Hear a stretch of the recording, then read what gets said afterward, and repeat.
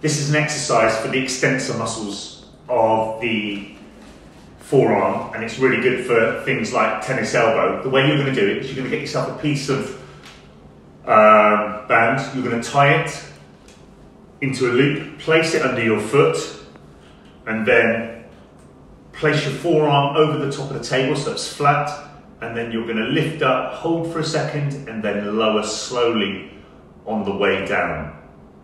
Lifting up, and then lowering nice and slowly. You want to be able to do about 8 to 12 repetitions. When you can do more than 12, increase the resistance.